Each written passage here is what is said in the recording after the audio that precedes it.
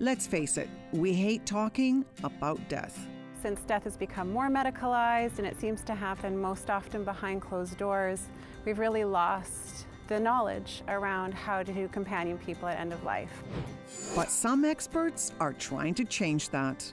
Most people will spend more time researching their phone plans than they will thinking at all about the reality of their own impending death. On today's show, Reinventing Death.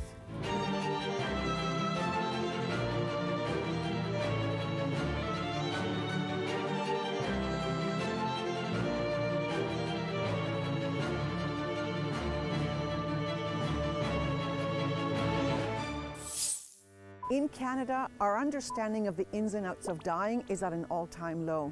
The commercialization of death care has brought the whole process out of our homes and cultural consciousness. On today's show, I'm going to be having conversations with a new wave of death care providers who are seeking to change our understanding of end of life. I'm hoping to learn how death works and how we can plan for our own passing.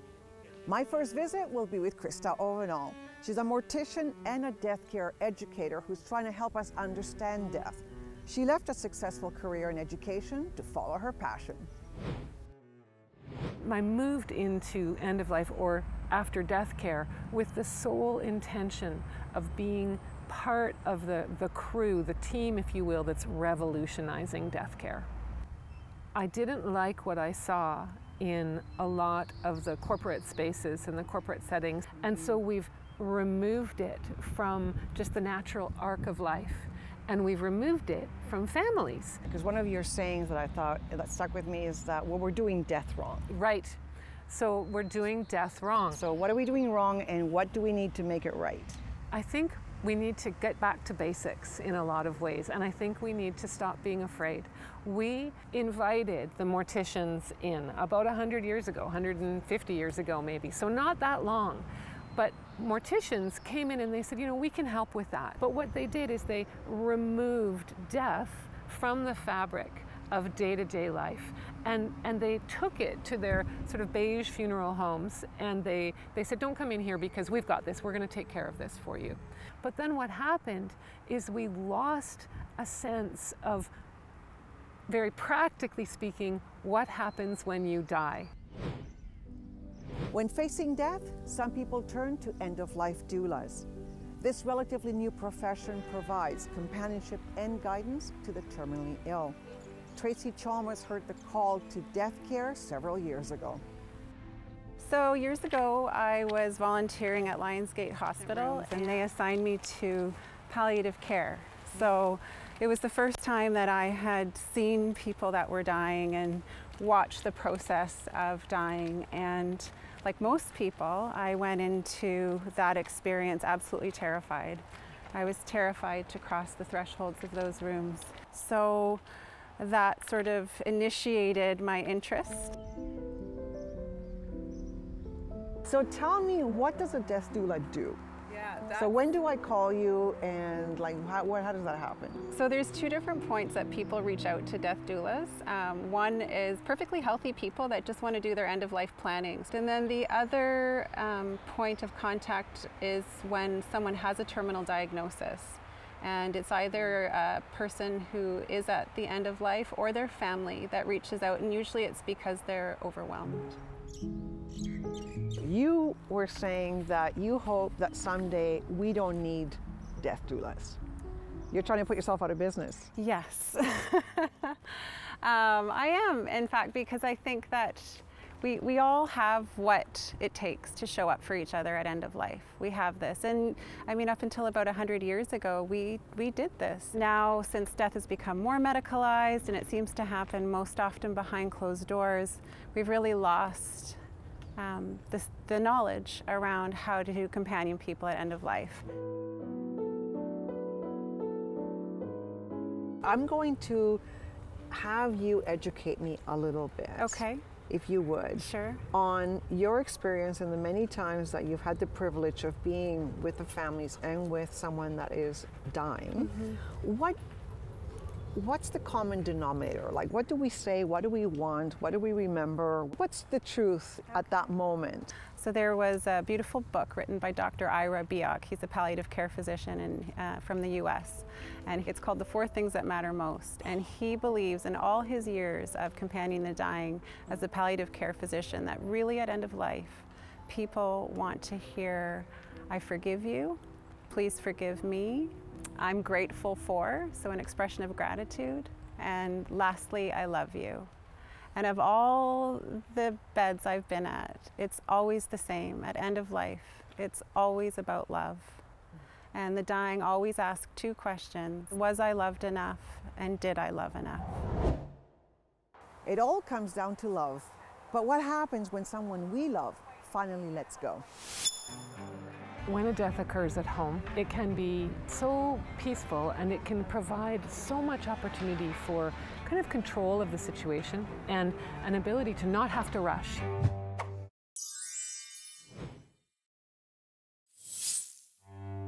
I've been on a journey to learn about end of life. I'm curious, what happens to our bodies in the hours after death? The ultimate dream is to age at home and die at home. Mm-hmm. So walk me through the process, because that would be the one where the person, the family, would have most hands-on. For sure, right? Absolutely. When a death occurs at home, it can be so peaceful and it can provide so much opportunity for kind of control of the situation and an ability to not have to rush. You would have to have something called an expected death in the home form. And then what that means is that when the death occurs, you don't have to call 911. You don't have to involve the police. There's not ambulances rushing forward and, again, creating chaos. It can be very peaceful when it is an expected death that is registered as an expected death. It's time now to call the funeral home. And a good funeral home will help you take your time. Should we be so lucky as to pass peacefully at home, our first stop will be the funeral home. Emily and Ngaio are first-generation funeral directors who, like Christa, saw an opportunity to redefine the end-of-life experience. They run Koru, a funeral home that focuses on cremation and green burials. I did my bachelor's degree in psychology and I volunteered with victim services through the RCMP, and so I learned that when somebody dies, as a part of my training, that basically the point of contact after a death is a funeral home. There's nobody else that you call. You talk to a funeral director, and it was like a light bulb for me.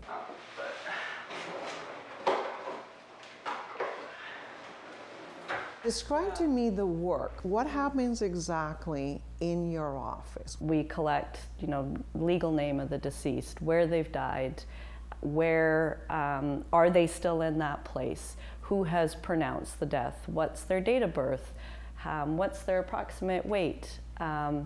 If the person calling is not the executor, then who is that and how do we contact them? So those are kind of the first bunch of questions that we'll start with.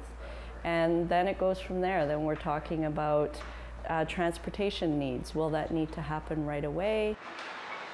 A big emphasis we make is just on people taking time. And so just informing people that, someone can rest there for several hours, no problem. And so if people need to come in and spend time with them before we move their body, then by all means. If their person has come into our care and they haven't had an opportunity to really interact with their person after they've died, we'll want to explore that with them. Do you want to come here and help to bathe them or maybe just dress them? Families working with us. And so I would say, the bathing room, when we picked the colors, when we picked the cabinets, we did that with the intention that we would be bringing families in. So it's not just a space for us to do our work, it's also a space where I can be comfortable saying, do you want to come in and participate in this with me? This is an eco cremation tray, so they're locally made in Abbotsford. It's just natural pine as a base, and then cardboard for the top, and then you'll see even the ties that will eventually tie the cardboard on. It's just natural fiber rope. You both have a very wonderful vibe, like friends taking care of you. Not only are you women, but you certainly have a great disposition for this business. It's not for everyone. Yeah. No, this is heart work. You're doing this because you're called to do it, and it's just what you need to be doing. And if that is not a part of why you're doing it, you can't do the work. Faith can anchor us when we're faced with the inevitable, and every culture has their own way of dealing with death and dying. When a person passed away, traditionally, the body would then be taken back to their home. And so the extended family then gathers and they spend the evening with the deceased.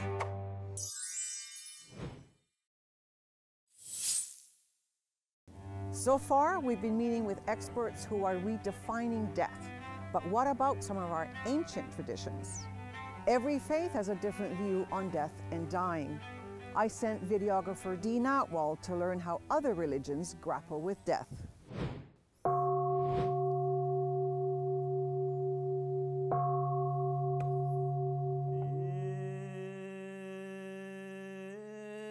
Regardless of how or where we are born, what unites people globally is the fact that we all eventually die. However, conceptions about death and how we respond to issues of death vary widely between cultures. When a person passed away, traditionally, the body would then be taken back to their home and they would be resting in their home. And so the extended family then gathers. It's like a vigil. In Japanese, we call it the otsuya. Tsuya means through the night. Otsuya. Otsuya. How we are different than others are, number one, burning. We burn the body. We do not preserve them. We do not put into the earth because we believe that it has to finish. And in Hinduism, there is no restriction on donation of organs also. You can donate. This is again a good karma. The body has an end, but the soul will continue. The body will be buried. Remember, this body is a gift and a trust from God, from Allah. So we must return it back to Him. The body leaves the hospital. First thing, the body will be in the cold room. When the family decide the date and the hour of the burial, then the body leave the cold room straight to the washroom or to the bath to clean the body, where the body will be cleaned, washed, soaped, and the coffin and the shroud will be put for the body. And once the body is taken to the funeral home, there is a music band. So the body is taken by band that, hey, this person has done something good. So mostly all Hindu families, I would say most of them, they go to India.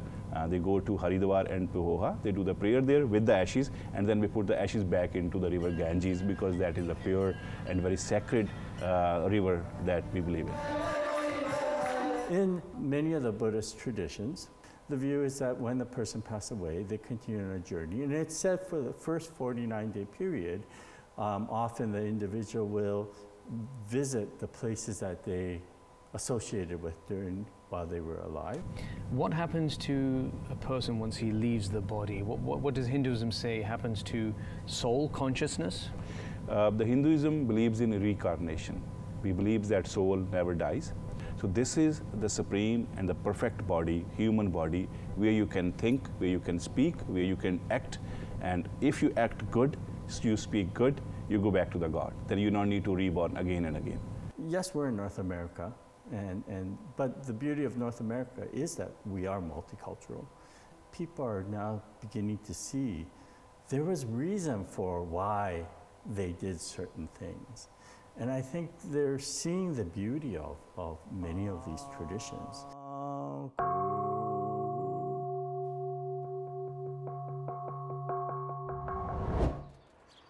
We've seen what happens with our body and perhaps our spirit in the moments after death. But what about our final resting place? They feel like they should come and pay respects, but it's so heavy duty. So if we can give them more than one reason to return to this place, that's how we can build a healthy relationship.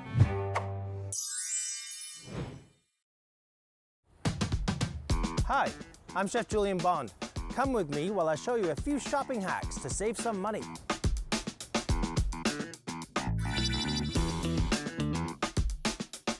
Soup. When it comes to soup, you can buy dried soup, you can buy canned soup way over in the aisles. For me, go to the freezer section. There's no preservatives in here. And it's got ingredients you can read. There's not a single word here I can't pronounce. You get what you pay for, and this is high quality product. We're gonna stretch this a little bit by adding some frozen vegetables, and we're gonna put inside a beautiful sourdough bread bowl. Awesome. Here's my tip. Buy your vegetables from the freezer section.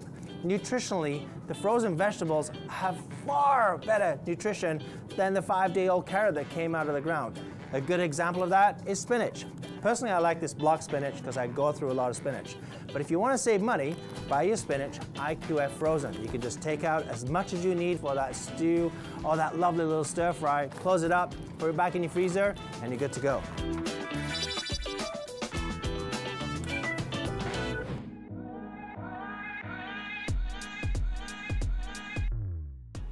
The sourdough bread bowl. We're gonna go in and just cut that top off. And then all that bread in there, we're actually just gonna take your fingers and we're going to pull it right up, big chunks. And then your bread that you have left over, put those on a baking sheet, drizzle with a little bit of olive oil, salt, and pepper, and you have something that looks like this. Crispy, hard. I'm gonna decorate our soup with them today. And this is the New England style clam chowder from Organic Ocean, and it's full of clams. So, easiest meal you're ever gonna cook for 4 people. So we're gonna take our soup. Now, because this is a clam soup, I don't want it to boil, boil, boil. And using my spatula, just gonna very slowly bring this gorgeous soup up to temperature. It's gonna take about 8 minutes. Our IQF spinach. Add a lot of peas. Butternut squash. And away you go. Incorporate the squash, the spinach, and those peas. There's clams in every ladle. There's squash. Amazing. Everybody's gonna have full bellies to finish their day.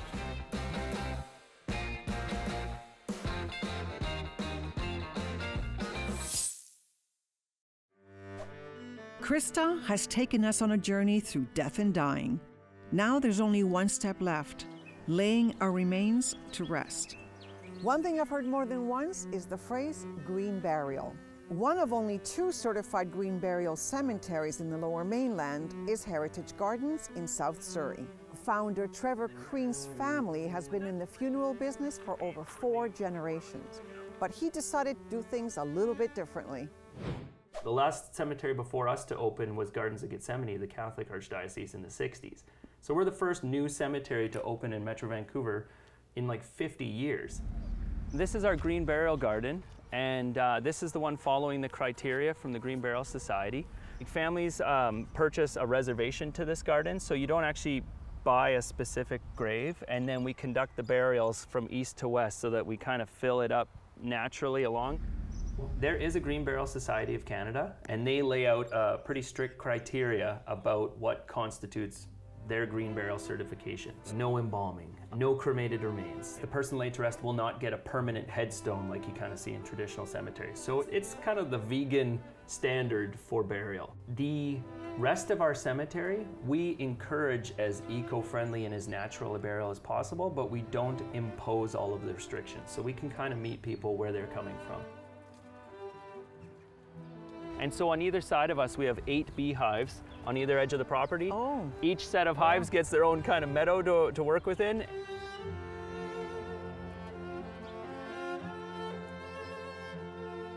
Like, we're such a death-denying culture that families don't know how to bring up, like, they feel like they should come and pay respects. If we can give them more than one reason to return to this place, that's how we can build a healthy relationship with the memory of our loved ones. The one through line I've heard today from all our experts is the importance of planning.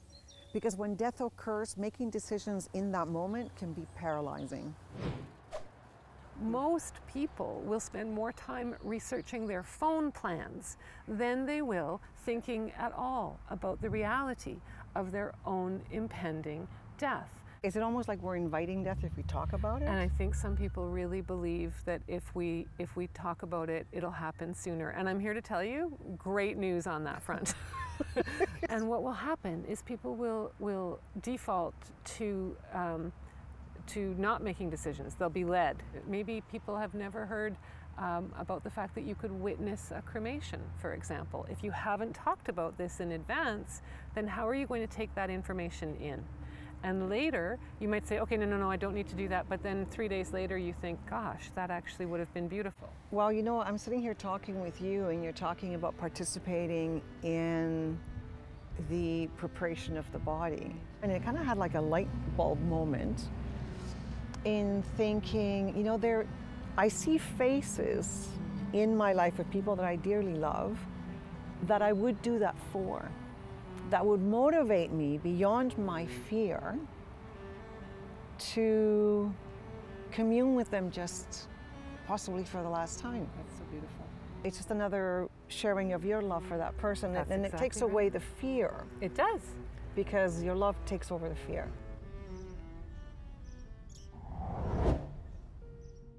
The one thing that struck me during the show is how right the experts are. Planning is everything. I know, my mother died suddenly and I was totally unprepared. I can't express to you the relief I felt when I learned that she had pre-planned and prepaid for everything. She wasn't planning to die, but she was ready. And that's the show.